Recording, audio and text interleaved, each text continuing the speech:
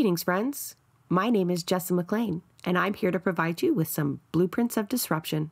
This weekly podcast is dedicated to amplifying the work of activists, examining power structures, and sharing the success stories from the grassroots. Through these discussions, we hope to provide folks with the tools and the inspiration they need to start to dismantle capitalism, decolonize our spaces, and bring about the political revolution we know we need.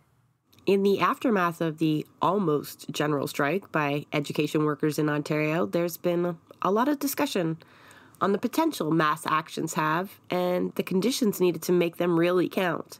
Positive outcomes of collective agreements are great. We can certainly make the argument that they help lift the status quo and can benefit all workers. But at the same time, we can also acknowledge that those types of gains are incremental. And at this point in the class war, we need more. Our public health care is being driven into the ground. It's well on its way to privatization. Same goes for public education, whose fight goes well beyond CUPE's 55,000 workers. 500,000 people in Ontario live in legislated poverty. Food banks have been maxed out. The Greenbelt is being sold off to developers, and undemocratic powers have been given to mayors across the province. Mandate letters might be a secret, but we all know what his plan is now. And it's also clear the only thing Premier Ford and his ilk respond to is sustained collective action. Yet, here we are. Talk of a general strike has vanished yet again. So one couldn't help but see the parallels to the 1995 days of action here in Ontario. The best person I could think of to make these comparisons and help draw lessons from them was John Clarke, former lead organizer for the Ontario Coalition Against Poverty and now a professor at York University. He very recently authored a piece aptly titled, "Doug Ford Underestimated the Power of Workers, but so did union leaders." The discussion draws from that recent piece in Breach Media, as well as his extensive experience organizing with particularly disruptive social movements. I wanted to find out from John how we could ensure that the next general strike centered the voices of the grassroots, the rank and file, how we could get clear demands that would have, significant impact on those who most need it, and how to push back against neoliberal policies sure to devastate our public sector. Let's listen in. Good afternoon, John. Just take a moment and please introduce yourself to our audience. Yes, okay. So I'm John Clarke, and was active for many years, some 28 years actually, as an organiser with the Ontario Coalition Against Poverty, commonly known as OCAP, and stepped down a while ago from that position. And currently, I'm the Packer Visitor in Social Justice at York University. So I do a number of things there, including teaching a couple of social justice-related courses. That's about where I am at the moment. I was really excited when I saw the announcement come through York University. I probably follow you on Facebook as well, where you had that 2-year appointment and specifically saw that you were teaching social justice and political activism. I got extra excited because I actually took that course, I don't know how long ago, but Faye Faraday was the professor. And when we opened up the syllabus on day one, the political activism junkie that I am, I was just salivating. It was just like a who's who of activists across Canada. We're going to guest lecture, and it was completely unique from all of the other courses in how it was structured and its topic. But alas, my learning was on the line that year. The CUPE 3903 were on strike, so I didn't really get to take it. So I would like to hear from you, how does one teach social justice and political activism in a classroom setting? Yeah, well, there's a couple of things about it. First of all, the Packer Visitor in Social Justice is chosen by the Packer Committee on the basis of not on the basis of academic background. I don't have an academic background. I don't even have a university degree. But is chosen on the basis of, the term is experiential equivalency.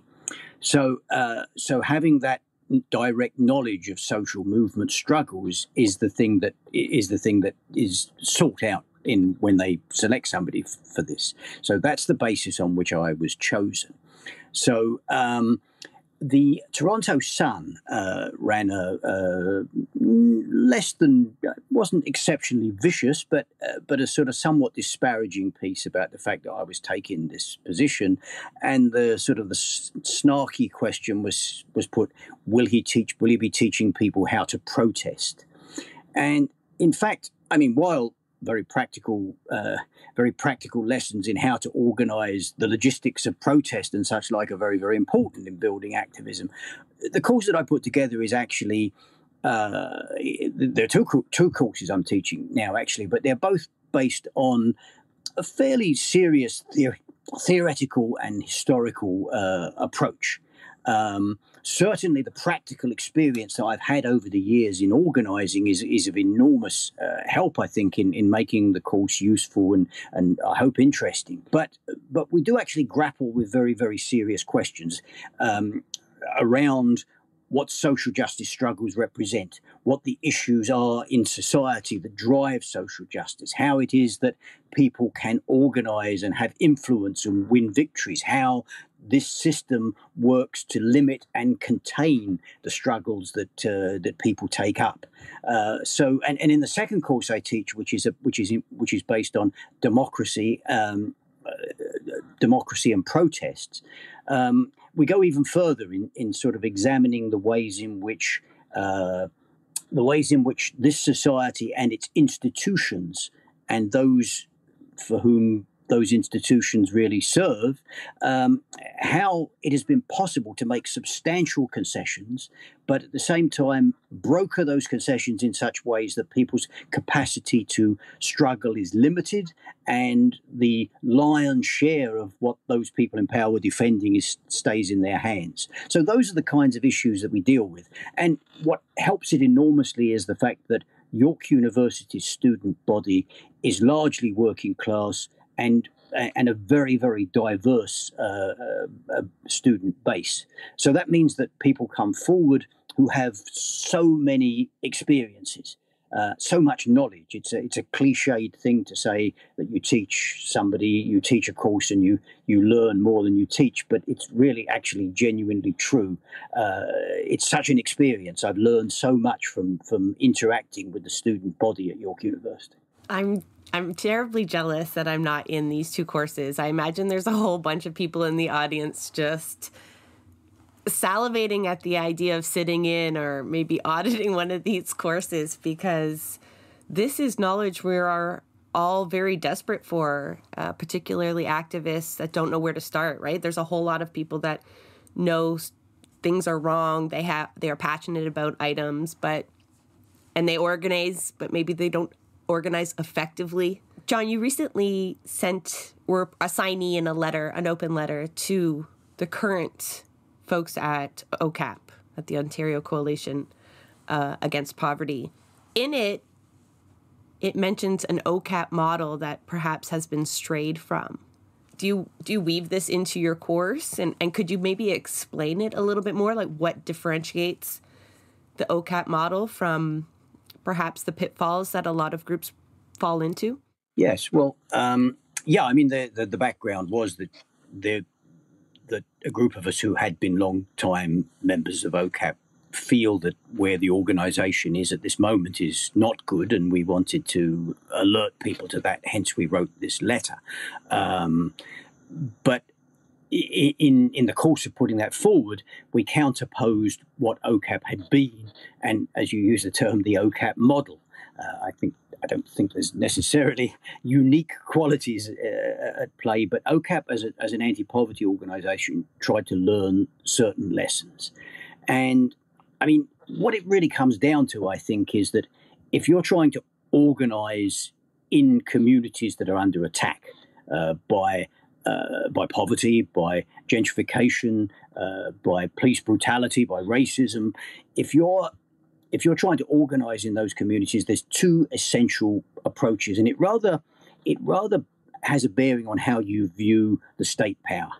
Right? If you think that the state and governments are sort of honest brokers of the common good who sometimes lose their way and need some eloquent briefs and powerful submissions at their committees to get them back on track and educate them. And then primarily what you're involved in is an exercise in trying to lobby. You get on first name terms with assistant deputy ministers, and you try to have a positive influence. The term has been used, constructive engagement.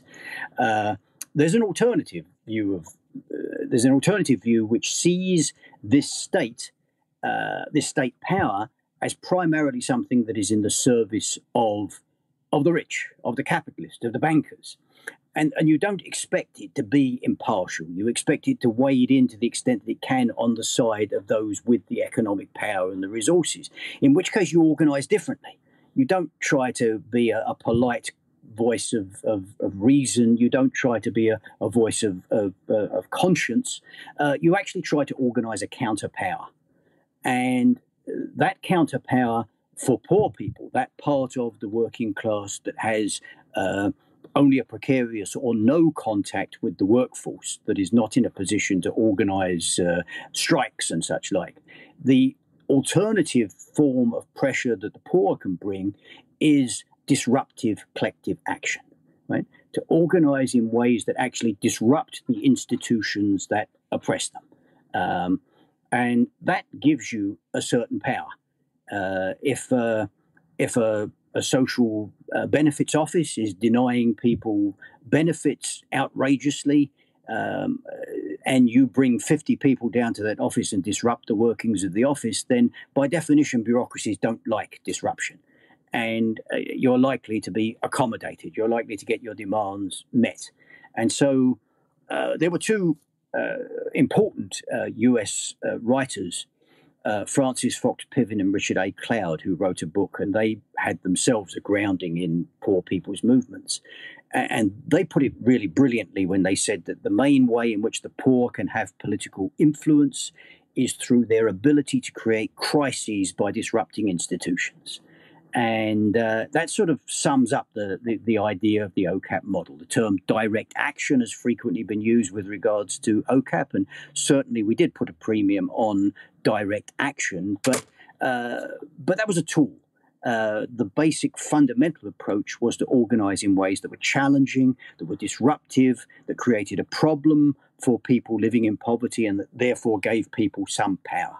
And it was an effective model, and it remains an effective model in my view, and it's something to draw some lessons from. It seems unfair that the alternative model gets the constructive label because, like you say, it's probably far more effective to be disruptive.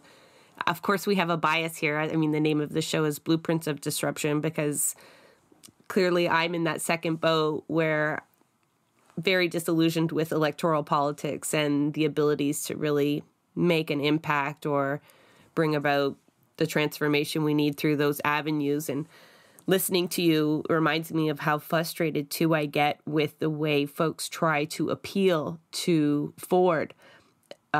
Even sometimes the approach is to have someone fired, a minister fired, as though it's an individual problem and not a systemic one. And like so much effort sometimes goes into campaigns to replace ministers or premiers. And I find that very frustrating because it doesn't strike at the ideology that's at the root of it all that will just be replaced. You recently wrote an article. You talked about earlier in the conversation here, you talked about the concessions that sometimes capital and the ruling class make, and they're often strategic. In terms of, you talk about that in your Breach article when mentioning bargaining power and how that ebbs and flows. And I just want to pull this up here, so bear with me. I have a quote here from your article that I've read it so many times because I think you said everything that we were all feeling and still feeling now in terms of perhaps lost potential. So for folks who haven't read it, I mean, the title really says it all. Doug Ford underestimates the power of workers, but so did union leaders. And I'll just add an addendum to that. Not just workers, right? I think both parties also underestimated the power of folks outside of the labor force that played an impact and that came out in large numbers and organized in their communities. I think it really did kind of spark a fire in the province. In the article, though, John, you do have a bright spot that I feel like might have been snuffed out a little bit. Now, you have two bright spots, and we'll touch on both of them. But the first one I just want to revisit because CUPE has since issued another strike notice. Apparently, Ford did not go back to that negotiating table in good faith. Do you feel, in your article, you kind of say, look, one of the bonuses was that he should be humbled in his position, right? Knowing the power that could be unleashed. And do you still feel that way, seeing them kind of fail at the negotiating table again? Well, yeah, I mean, I can't say the way it's played out is an enormous surprise. Nonetheless, I mean, we'll deal, I'm sure, with the negative side of things, which have to be explored in terms of how far short that movement went, has gone so far in terms of what could have been achieved. But still, I think it's very far from a situation that people have been crushed in the way that Ford intended to, or have made no gains at all. Absolutely, there's been a round, although they're still going to negotiate over the weekend. So by Monday, who knows what the situation will be. But nonetheless, rather unsurprisingly, he didn't put an anti-austerity package on the table. That's not entirely surprising. But nonetheless, the very fact that this man who wanted to pass legislation to crush a worker's struggle and impose on them a contract of his choosing, dictating the terms of it, and setting a precedent to move on an offensive against public sector workers and public services, virtually unchallenged, with unlimited power. He's been significantly humbled, and he's forced into a bargaining process that he thought he'd snuffed out the necessity for. So I think we have to consider both sides of the contradiction fully, and the struggle is ongoing. It still has enormous possibilities. It's not beaten by any manner of means. It's sold itself short, I think, in my opinion, but it hasn't been defeated, and the struggle is magnificent regardless. I think 100% there, John. And one of the bright spots, I said there were two. The other one is you can't argue with, is not only Ford has been shown that massive power that can be unleashed when needed, but the people of Ontario, right, start to self-realize the power. I'm going to quote you again there. To those who don't appreciate the enormous latent strength of working people, it appeared to be a situation where Goliath had little to fear from David. That is not so much the case anymore. And sometimes it's self-realization that is the true power.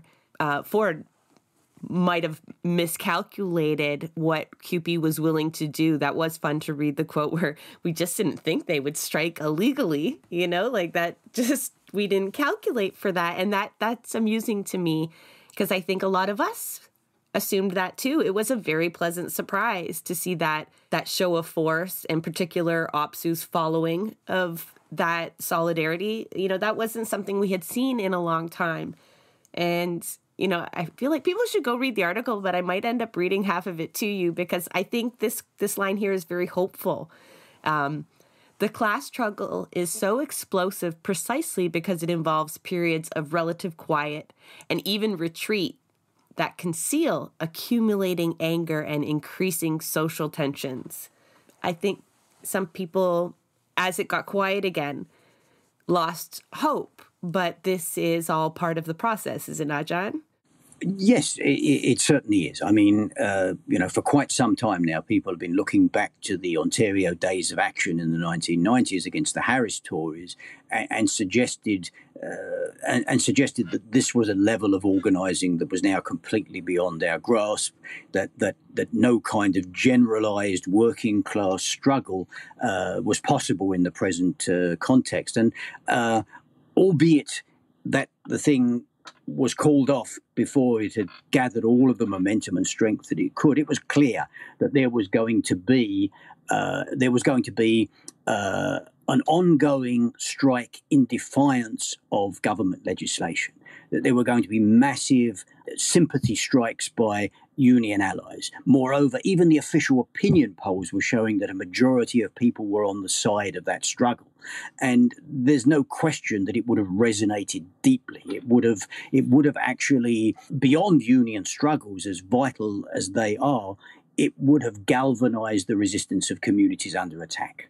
It was an absolutely historic moment that achieved a great deal, but that had possibilities to go way, way beyond where it did. I'm glad you mentioned the days of action. You do draw comparisons, as everyone seems to be doing in the wake of that almost general strike. So for folks who aren't aware what the days of action were, can you give us an idea from a somewhat insider perspective as well?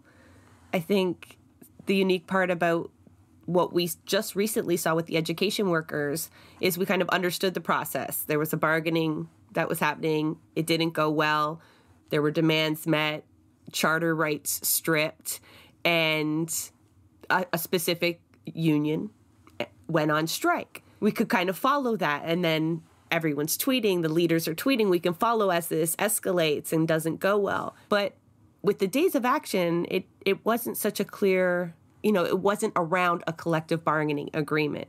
How did this shape up? Because we've been under attack in Ontario for quite some time under Ford, and we've not seen a whole lot of action like that.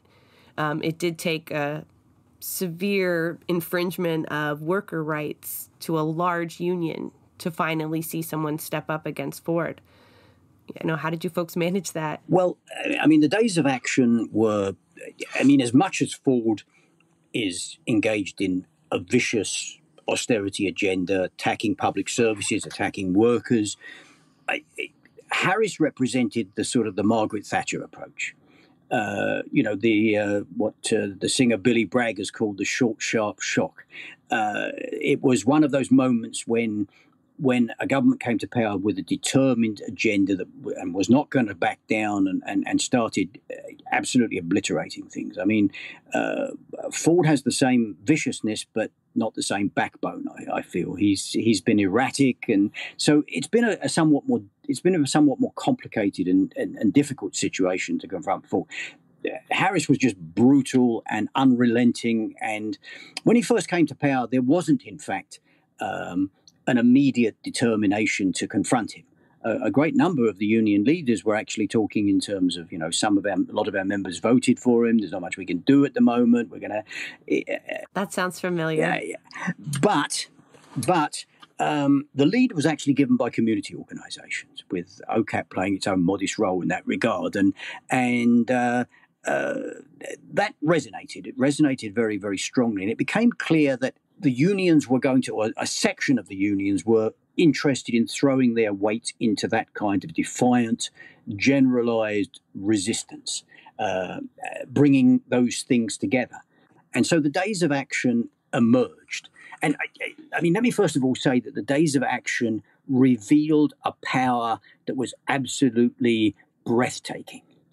There were strikes organized that were clearly a violation of the existing labour relations legislation, that were clearly illegal. Obviously, for their own protection, unions use various formulations about protest and such like, but I think we can say here amongst friends that they were clearly illegal strikes.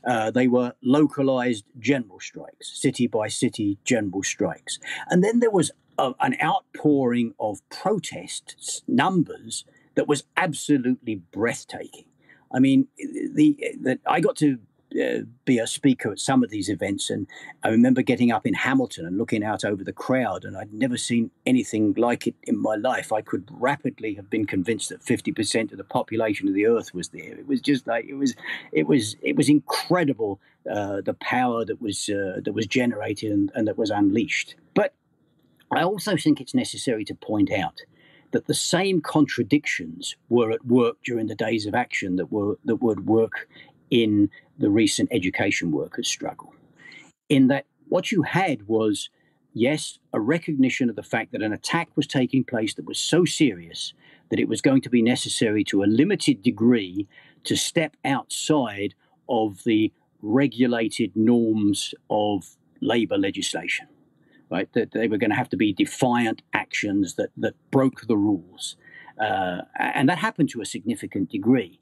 But the hesitation that went into it was also a very major part of the days of action. Sometimes the whole thing gets a bit romanticized, but I think we need to recognize how far short that campaign went from what it could have been, right? I mean, first of all, you would have these incredible mobilizations in a given city. And then at the end, no one would get up and say, the plan is this, the next step is this. Our objective is to defeat this government. Our objective is to make it impossible for them to implement their agenda. It was just, what are we doing? Well, we're raising a voice of protest. Where are we going to go next? Well, we'll have some discussions and we'll see. Maybe we'll shut down the province. Maybe we'll just shut down a provincial park. We haven't decided yet. We'll talk about it. And so there was this vacillation and hesitation and reluctance to escalate it to something decisive. That in the end, the thing ran out of steam. It was wound down before it should have been. It didn't achieve what it should have been. And that's the other side of the days of action. And the same mechanisms, I think, were at work in the education workers' struggle. I want to hit on a few points that you brought up there, especially we'll start off with the lack of demands, clear demands that came out of the days of action. That's very similar to the Occupy movement that I was involved in. A lot of us were involved when we knew what we didn't want, but were very poor in articulating any kind of demands. It wasn't terribly disruptive. You know, I think the main action was essentially we just took over a park, but that was a huge part of it. And I can't even imagine how we would come to clear demands just the way that we were structured. So I'm curious, in the days of action, like how was that decision-making process structured? Because again, we'll keep hopping between things, but in our current day, with the general strike with education workers, we knew who was calling the shots, right?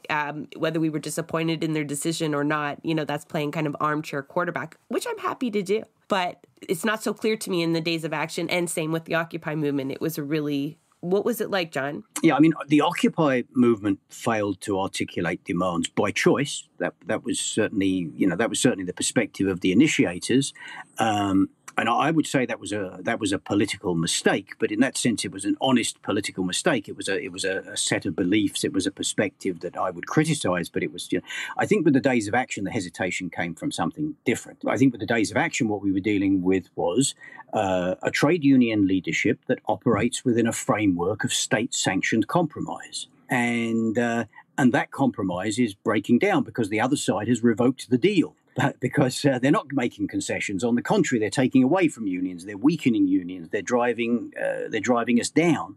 But that notion that the struggle will be limited, it will be compartmentalized, it will be kept within the framework of individual collective agreements, that there won't be generalized forms of working class resistance.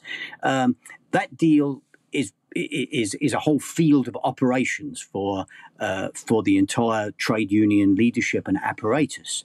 And stepping outside of that is a very risky and scary proposition for them.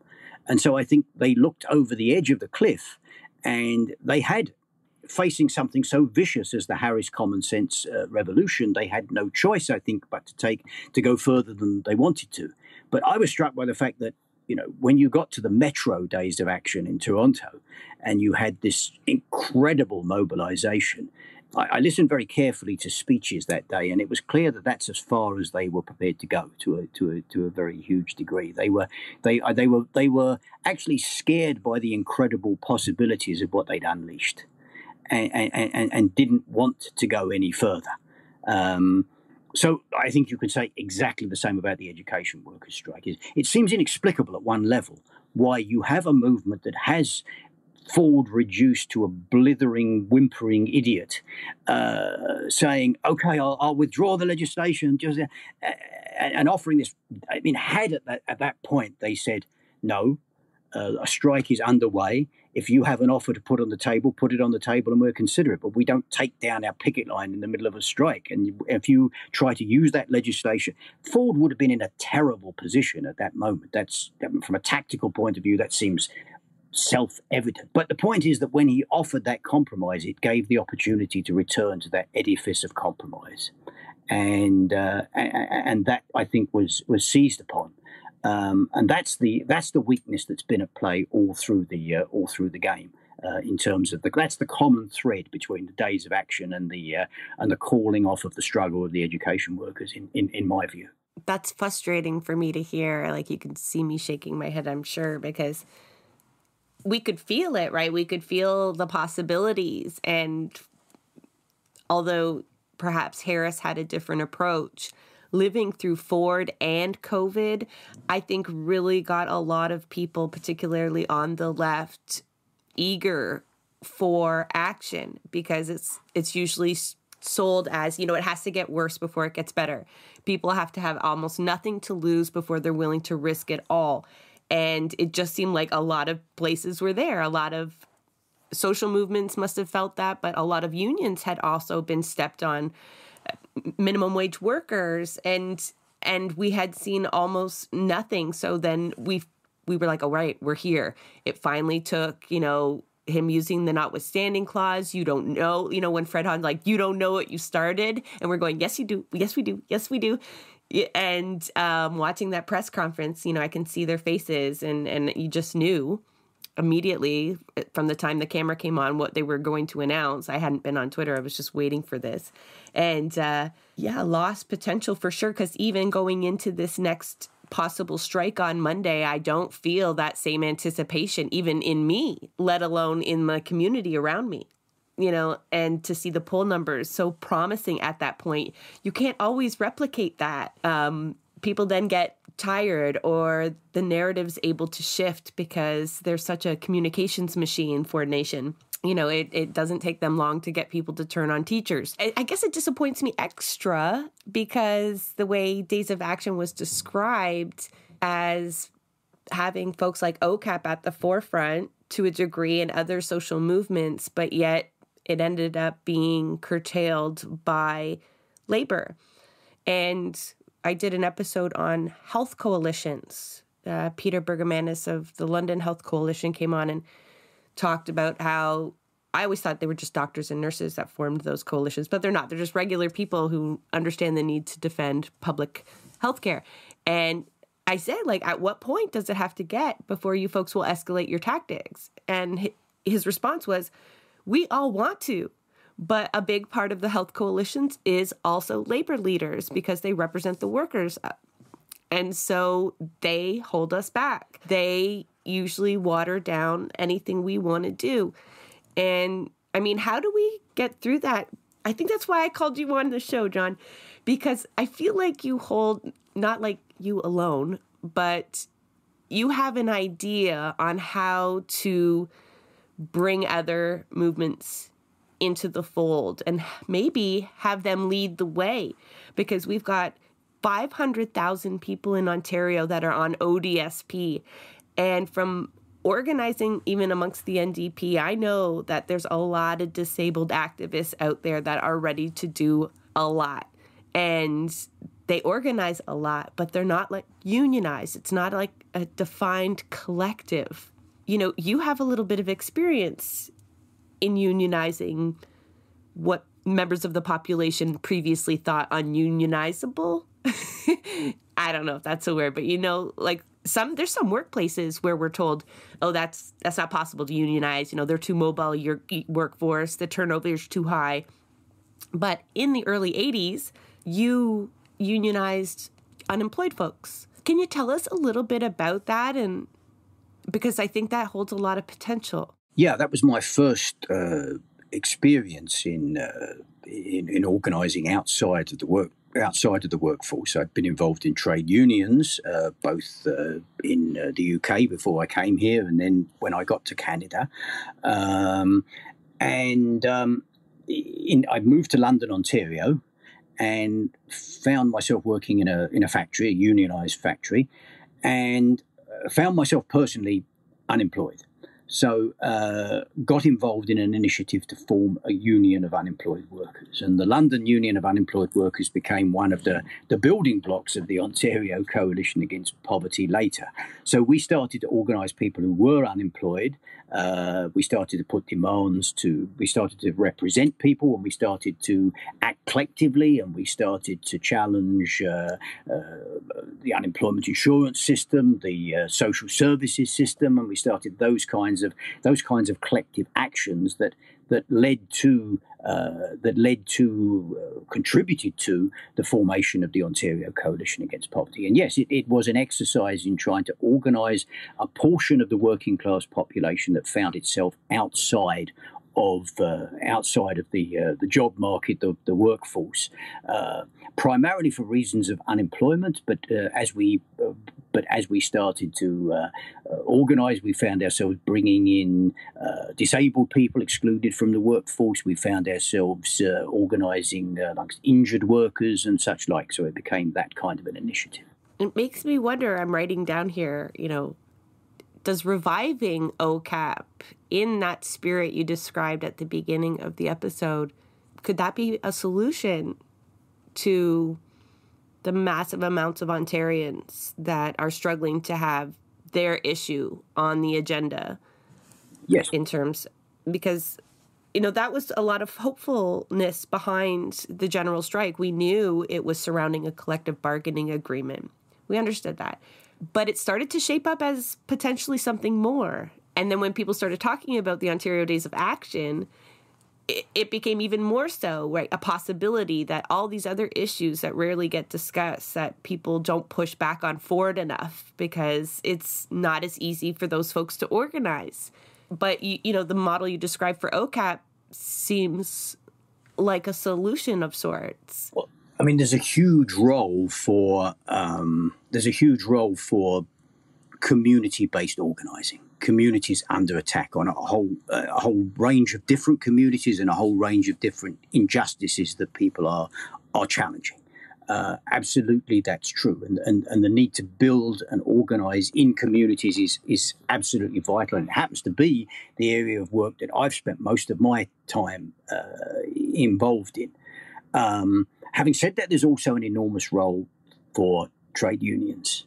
And however, what is clear is that we are now living in a period that makes the situation at the time of the Days of Action look like a relatively mild situation.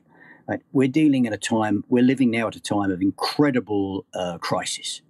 We're dealing with a cost of living crisis internationally that is devastating.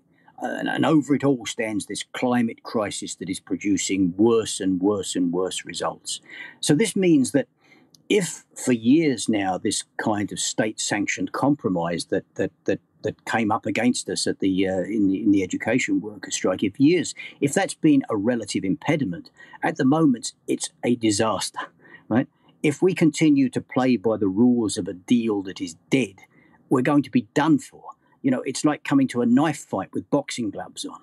It's going to be impossible to make gains. So we have to break out of that. We have to be prepared to engage in struggles. Of course, people are going to fight for their immediate collective agreements in their workplace situations, and that's absolutely vital.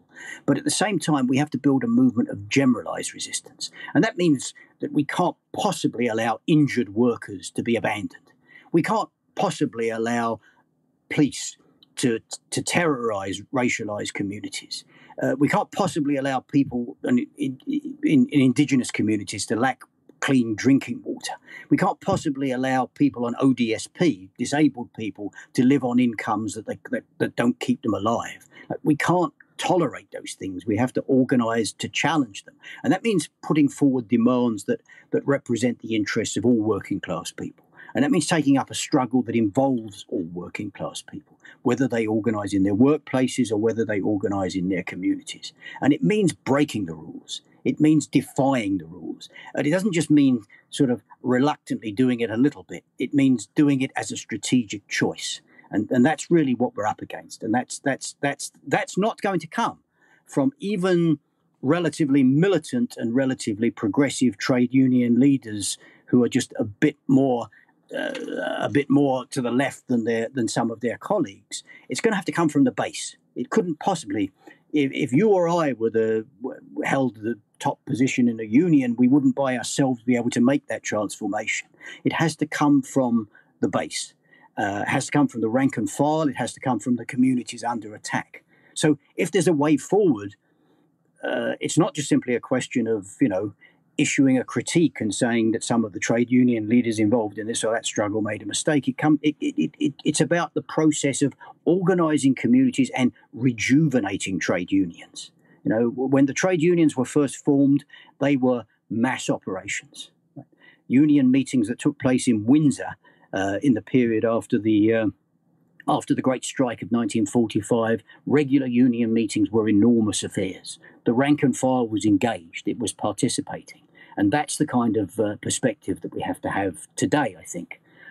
It's absolutely vital. There's no other way forward. But I also think that the situation that we are in is one that can build that kind of a leap in consciousness, that kind of a leap in thought and action. So I think this is a very exciting time. It's greatly frustrating to see a movement with such possibilities stop short of where it could have been. But this, relatively speaking, is a skirmish in a much bigger fight. And there's a lot of possibilities ahead of us, and we've got to utilise that, and we've got to organise accordingly. I think, like, when you talk about that social contract where we feel like we have to stay within the rules and it very quite limiting, I think Ford perhaps just went too far. And it's like a lot of other organizations, the NDP is one of them that I've experienced, where if you shut off all actual channels, even the faux ones that you put there to waste people's time, if even those are cut off, like he did with the notwithstanding clause, then it becomes clear to both parties that there is no contract anymore. So I am drawing hope in the fact that, Fred Hahn and Laura Walton and J.P. Hornick, they demonstrated to their members and to Ontario that no, unions don't always have to play within the confines of those rules. But from what I understand also, that OPSU's rank and file played a huge role in pushing for their union to take that position. So, and I know a lot of people have been doing a lot of work to do what you described there, John, like rejuvenate the labor movement. Yes, absolutely. And although they can't lead it completely, we've seen why, right? Because a lot of people are left off of that agenda. But the fact that they're slowly coming along will, I think, embolden all of us a little bit more. Yeah, I guess that's a big theme here on the show, is encouraging folks to be more disruptive. Yeah, I mean, if I could just say there, I think the way I presented things, I expressed myself badly in the sense that, I was talking about encouraging a work in progress that's actually happening. I wasn't suggesting that we're in this situation where, oh my goodness, they're just getting away with it, and the rank and file and the people in communities are doing nothing. And that if it came across that way, that isn't what I meant to say at all. I think there is strength there, and it is being brought together, and it is growing, and it is important. But it's simply that it has to go further. We need to be in a situation where, frankly, a bunch of people can't just make the decision that they're going to call off a strike and have a press conference and announce it. There needs to be a level of accountability and rank and file control that's much greater, so that such a thing can't happen. That rejuvenation process means a membership that, never mind what Doug Ford thinks, what do our members think? But that would be, I think, that's what we've got to get to.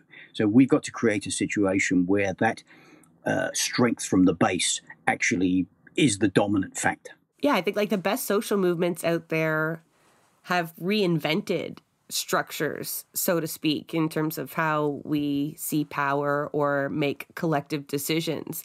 It's discouraging when you see ones mimicking the kind of colonial structures that unions are, right? They're problematic power structures. So I guess that's a whole other episode in terms of how does one transform the labor movement.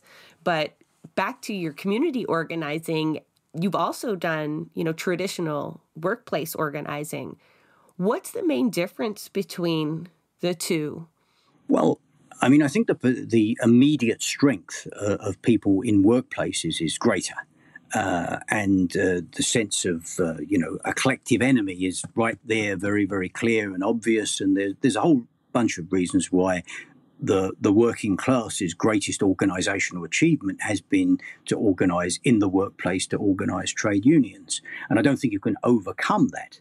But on the other hand, there are models of community-based resistance that are absolutely incredible. The unemployed movement of the 1930s was a mass movement of people who facing the most brutal forms of social abandonment, but people organised brilliantly. Just recently, I mean, let's look at what happened in the depths of the pandemic when the police killed George Floyd in Minneapolis. Like, there was the largest movement of people on the streets, a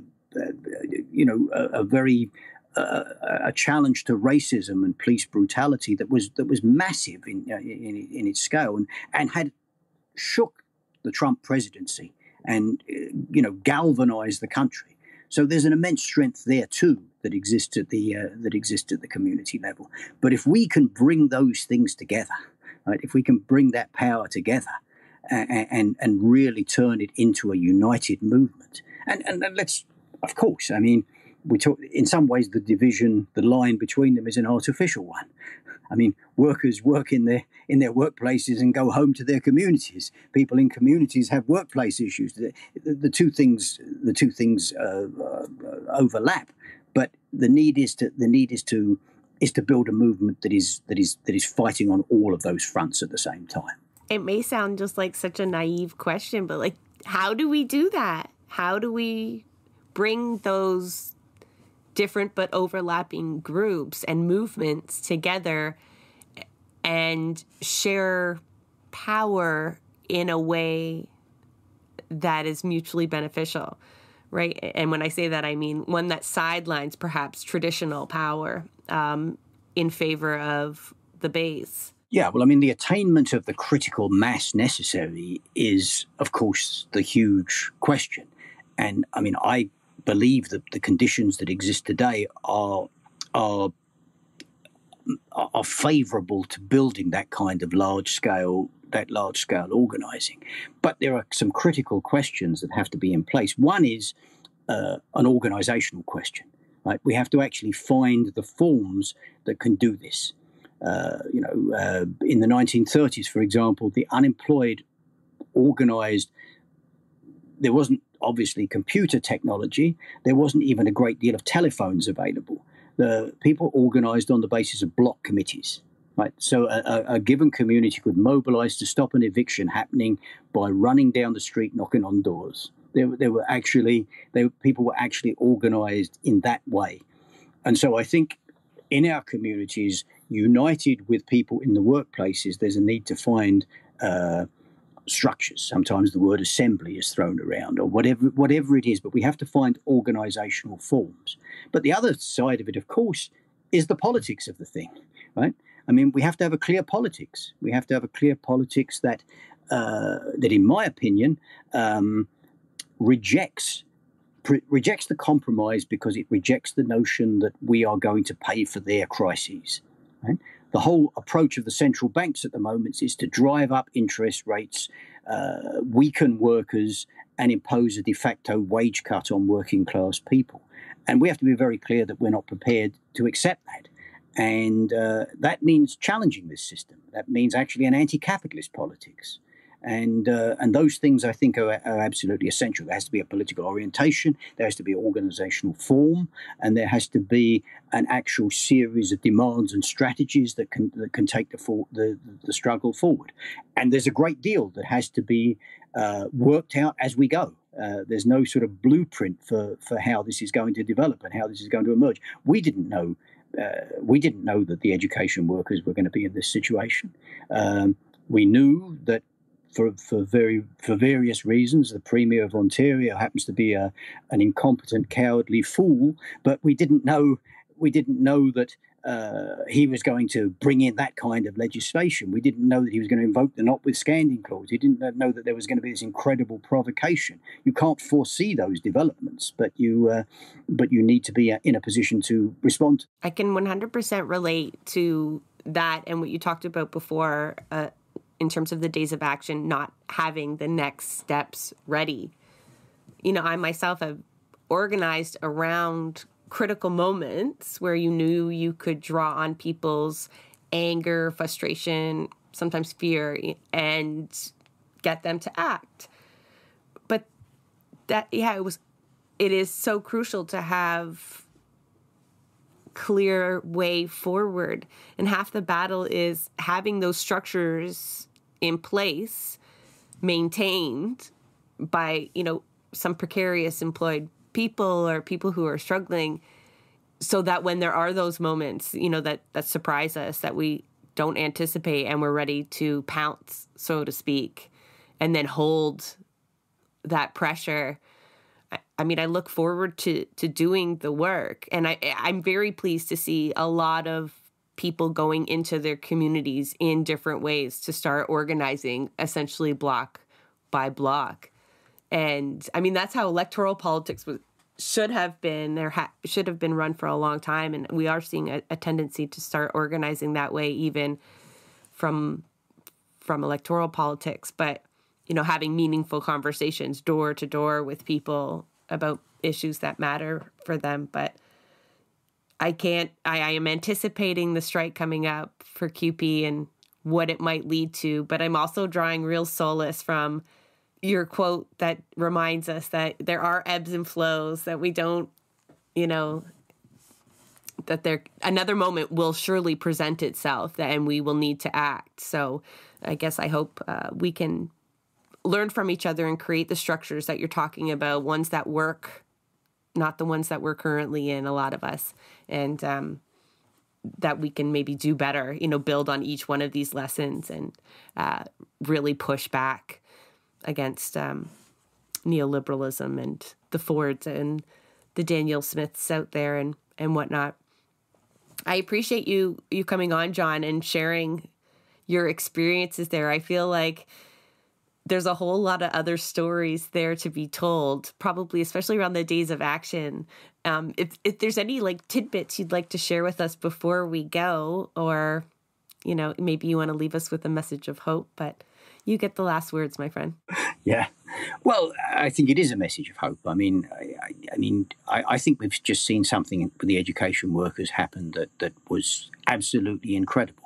The reality is, perhaps inevitably, that it contained within it the limitations and contradictions of the situation we're in and where we are as movements. But to draw pessimistic conclusions from a situation where 55,000 education workers defied government legislation, that the majority of people in this province supported them, and that other unions were were ready to actually take solidarity action. I think it must create in us an incredible sense of hope, an incredible sense of possibility, an awareness of the dangers, an awareness of the incredible barriers that are in our way. But to draw anything other than optimism and hope from this situation would be pathetically stodgy. I think we're living in incredible times. We're living in unprecedented times, and we are in a position to unleash unprecedented struggles that don't just make some difference and stave off some attacks, but that pose fundamental questions about the kind of society that we live in and the possibilities for building a society that's very, very different to this one. So I think this is an amazing time to be alive, and I think we've got incredible struggles ahead of us, and they're going to be amazing. Thank you for that, John, and thank you for taking the time again. That makes me so hopeful, because I always am feeling like a revolutionary sans revolution sometimes. And so to say that these times are hopeful, I think will uplift a lot of people listening. Thank you. That is a wrap on another episode of Blueprints of Disruption. Thank you for joining us. Also, a very big thank you to the producer of our show, Santiago Halu Quintero. Blueprints of Disruption is an independent production operated cooperatively. You can follow us on Twitter at BP of Disruption. If you'd like to help us continue disrupting the status quo, please share our content, and if you have the means, consider becoming a patron. Not only does our support come from the progressive community, so does our content. So reach out to us and let us know what or who we should be amplifying. So until next time, keep disrupting.